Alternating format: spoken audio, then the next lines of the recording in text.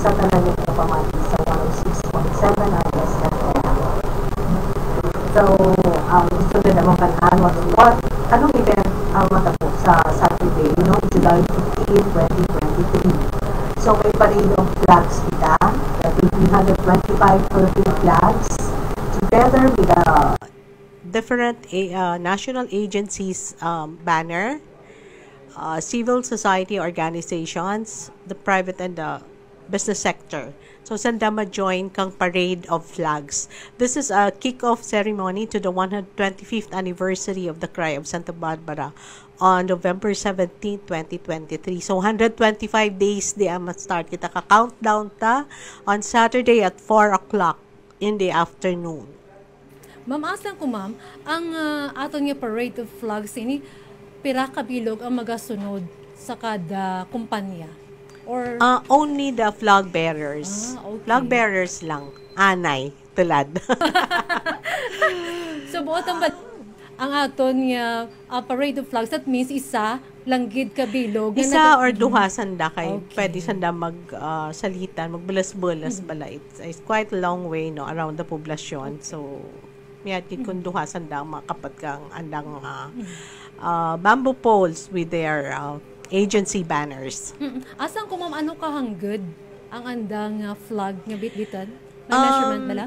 Ang may ginasuggest kami nga ideal size that is 3 by 6 feet, with their company logo or company names at the center. That will be tied on a 9 or 10 feet na bamboo pole. So, amo ka di ang suggested naman nga size kang agency banners. Okay. Diri sa aton, ma'am, hambal mo kag may mga national agency nga magaupod sa aton. Ara bala hindi lang diri sa may Santa Barbara kundi province-wide? Yes, even the regional offices. Kay when you write sa province ng office nun, they would refer you to the regional offices. So they would get the final say or the approval from the regional offices. Except those sa Manila, agad kami nag-send, like the Department of Foreign Affairs, because they're also celebrating their 125th year anniversary this 2023. Along with them are the DPWH, the Department of Trade and Industry, and the Department of Education. So, kadamo gris ang aton nga mga national agencies nga maga-join sa aton. Hopefully. Hopefully. Ma'am, mangukot ng ko bala, pila ang aton nga mga national agencies nga maga-join sa aton on Saturday? We have sent out more than 20 invitations, Hey, this is just to test the waters, kung ano ang reaction kang community about this event, and because we are thinking of a bigger picture during the 125th anniversary kang Cry of Santa Barbara. Okay. So, this is the first time, nga maga-parade of flags kita? Kay kaysa, di ba, civic parades, So, this time, it will be parade of flags. May nagapamangkot ganing mga agencies kung ang mga personnel nanda masunod pa. Not this time. Siguro next time, Pero siguro sa aton nga Cry of Santa Barbara, base pa lang. Base. Kaya man syempre ang aton yung mga pinanaga ang mga empleyado sa mga national agencies naton, local agencies naton, luyagid nila by the way mag-upod man sa parada. Even the business sector gusto ginanda. So anong preparasyon naton, ma'am, sa sining event naton on Saturday? So we will have the short program sa countdown and then we start the parade around the poblasyon, and then it will be followed by a mini concert lang, gamay lang gid kay we have bands with us, so if they can play music to entertain us for about an hour, then that will be good for everybody. Kag may may unity dance gali. That's what I want to invite the public. Kung sino gustong umindak, kung sino gustong magsaot, we will have a practice on Thursday at 4:30 in the afternoon diyan sa Tubang Munisipyo. For those who will be joining the unity dance to the tune of Bagani. Ang Bagani is the theme song during the celebration of the 500 years of victory in Mactan. That was three years ago. It was so unlucky lang nag-pandemic. So, ang mga events for that celebration, why masyado ma-highlight, gid. Oh, sa mga pinalangga nato nila, especially sa mga Santa Barbara noon, so inviting para sa Unity Dance. So ma'am, tanan-tanan bala pwede makapasakop sa Unity Dance? Yes, oo. Okay, we will have one movement for everybody, and there will be dance masters nga i-follow lang nanda ang movements.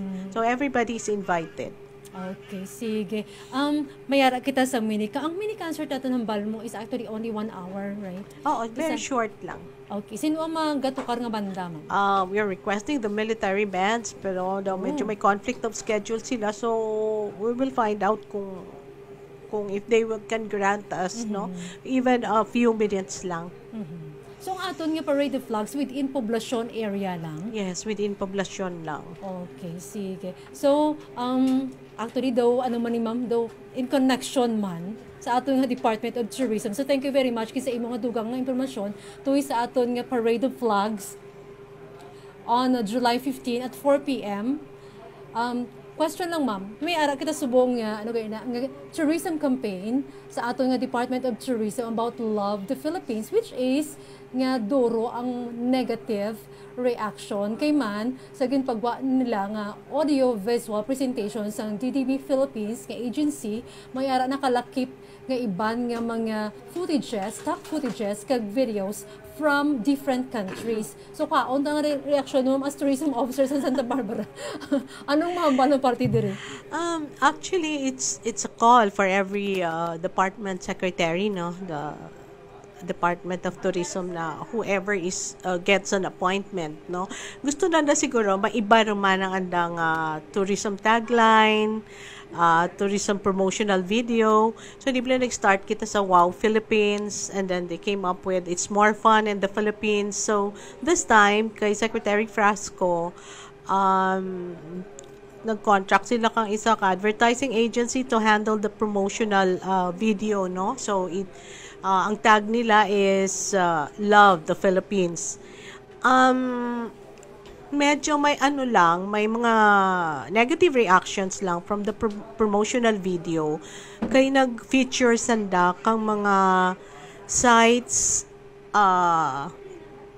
that are not from the Philippines, so may Indonesia, may Malaysia, and I think may European country pa, which turned out to be negative sa mga viewers kang promotional video. So, for my own reaction, whatever is, whatever would look inviting for the tourists to visit the Philippines, okay na ka naman dan. Because our opinion was not also asked by the Department of Tourism, so hindi kami ka-react that much. Ang hambal ni Senador Nancy Binay, Ma'am Ay, ang hambal niya, siya, by the way, chairman sa Committee on Tourism. So, ang hambal niya, inambala niya ang DOT nga, untato na lang ang Love the Philippines. So, pangita na lang sila sa iban nga tagline or iban nga tourism campaign for the Philippines, or ibalik ang It's More Fun in the Philippines. Parang hindi na kita kuno maggastos sang dako. Kaya man, hambal nila, 49 million ang gastuhon sa sini nga bago nga tourism campaign. So far, why pagid man kami directive from the regional offices to promote the video, to play the video, why pagid gani kami kopya, why pagid no communication was ever sent to us local government units. So let's wait na lang. Let's wait kung ano ang mayad nga himuon nanda kang taga Department of Tourism. Pero ako na ang tagline nga Love the Philippines, mas gusto ko ran because we Filipinos, kung kaysa nagakalipat gid man, loving our country. Thank you, Ma'am Ay. So, mangkot ko lang, Ma'am Ay, kumusta naman ang aton yung mga bisita sa aton nga diri sa may Santa Barbara? Kumusta ang listahan sa aton nga mga visitors sa inyong tourism? Yeah. Ang Department of Tourism is very particular on tourist arrivals, So every month and every quarter, we are required to submit sa regional office of our tourist arrivals that would include overnight accommodations, day tours or day visitors. No, so gina-monitor naman dia. So far, for the first half of the year siguro daw namin naman ang daw nag-increase gid man because hambal gani nanda kanot travel is back with revenge. So may data kita ma'am kung pila ang aton nga bisita from January to May we're almost at 50,000. Wow, kadamo isin ang record sa aton nga mga pinalangga. Kay last year ang aton nga tourist arrivals was around 91,000. The whole year of 2022. So that was the whole year of 2022. So it's already a good number, ha.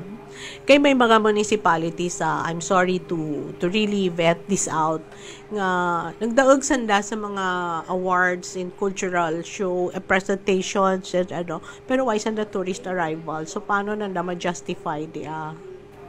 Okay, so nagdaog sanda pero wa sa tourist, wa tinagbisita. Because one of the requirement is tourist arrivals. So may awarded ang festival mo pero why kati corresponding tourist arrivals, paano ma-justify di nga you deserve the award. Okay. Sino nagkatao ka award, ma'am? It's actually the Association of Tourism Officers of the Philippines and the Department of Tourism. So may mga nominees man sanda? Oh yeah, every year we are asked to submit our application for a particular award. Munta ba lang nag Hall of Famer din ang Santa Barbara for best tourism events. Di pa kita ka-join? Pwede pa, pero let's concentrate more on the development of tourism in the community, in the municipality. Okay. So may ara ba na subong mga aktibidades ang aton nga Department of Tourism aside from aton nga 125 days countdown? I know there are a lot because most of the MICE, that's meetings, incentives, conferences, and exhibitions are being held in the city of Iloilo. Mas nami pagkidaan if this MICE can be brought to the municipality para ma-promote man ang mga kabanwahanan sa Iloilo. Anyway, may facilities man sa iban nga mga banwa to host meetings and conferences. Okay. So thank you very much kid Ma'am Ayin sa imong nga tiyempo tion nga ginhatag subong. Mayara ka pa idugang ma'am para sa pag-imbitar man sa aton nga mga manog bisita sa may Santa Barbara. Oh yes, Santa Barbara is always tourist ready. Let's make Santa Barbara as active in tourism. So thank you very much, Gid. Thank you for the opportunity and thank you for having me here. Ma'am, may live kita worldwide. Basi may luya katamyawon sa iba niya pungsod. Well, I'll shout out sa mga friends, relatives, and of course my daughters. Ang bala na ako karon nga why gina ko na mention ni Mama. Okay, thank you very much. Thank you very much, Ma'am Ayen. Okay, thank you, Gid, sa tion. Nabatian ang atong pinalangga nga Tourism Officer or Tourism Operations Officer 2 sang munisipalidad sang Santa Barbara. So salamat kay Ma'am Ayen nga siya gid nagapanguna sa aton nga turismo diri sa may Santa Barbara nga nahambal niya gani. 50,000 na record naton until from January to May. So bunga to subad naton nga magadugang pagid ang aton nga mga bisita basi bala more than 100,000 na bala Ma'am How. Thank you very much kay Ma'am Ayen. So doon ko magpaalam ko Ma'am A. So sa ato mga pinalangga kamo sa gyapon nagapamati sa Radyo Opisina. Upod sa akon og Zoila Cordero.